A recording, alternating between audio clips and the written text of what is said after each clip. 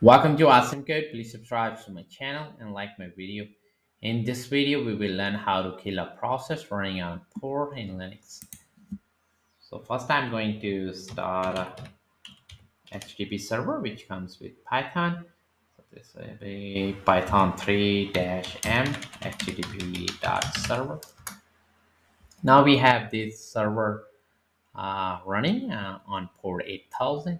So I will go to the other terminal window, and first I'm going to list any process listening on port 8000. We can use lsoff dash I, and then the port number, which is 8000 for us, and hit enter, and we get the process list listening to this port 8000.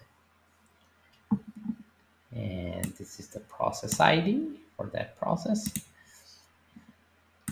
And now to kill any process listening to the specific port, for us 8000, we are going to use command kill and $, and then lsoff dash t dash I. Then we need to type in the port number and hit enter.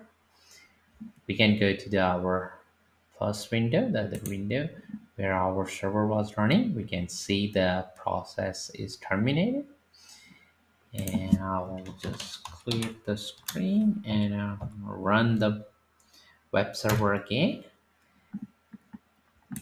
And now I will clear this terminal screen also. And for the hard kill, we can use with kill command with -9